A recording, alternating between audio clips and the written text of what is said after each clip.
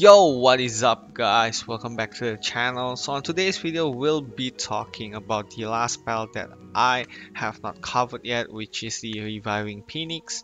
So from my perspective, I was expecting that this spell to be really broken for Leathercrat, but surprisingly no one actually used it. Mainly because of the activation is too early, I think. Mainly this spell, in my opinion, are used to just counter Gungnir. So yeah, so before starting, um, basically this spell, in my opinion, have more usage or usefulness when they are lower level, mainly because it can last longer, because this spell activate at level 1, as you can see here.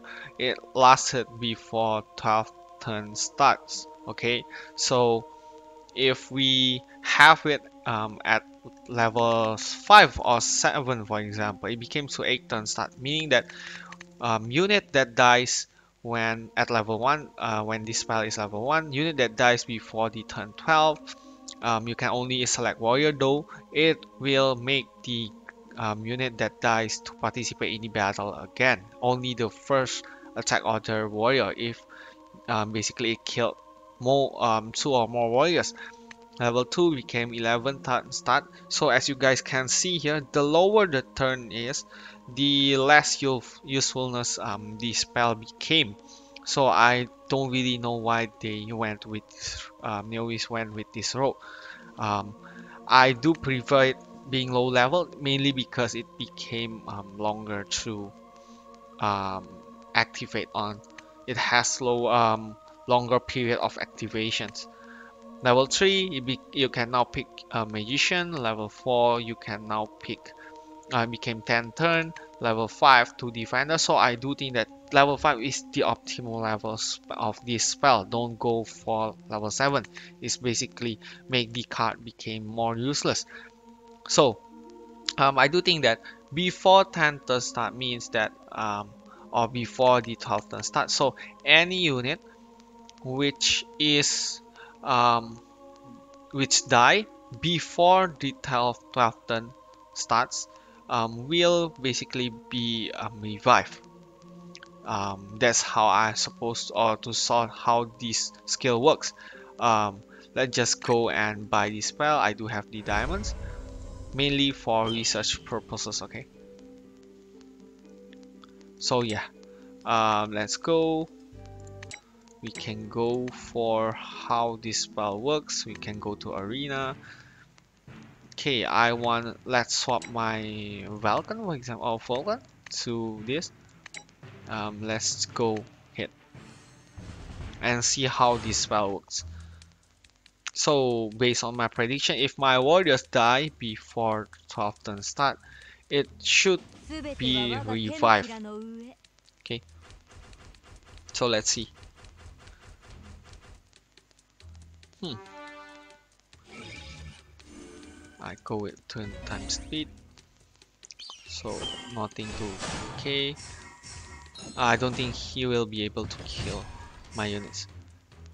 Okay, so my walls die right there, right? And the phoenix will not activate, bringing back my walls again with no buff. Even though there are a lot of grave here, it basically cleared out the buff that I have. So I'm not sure how this works on Leathercrat because my units are not really that high plus.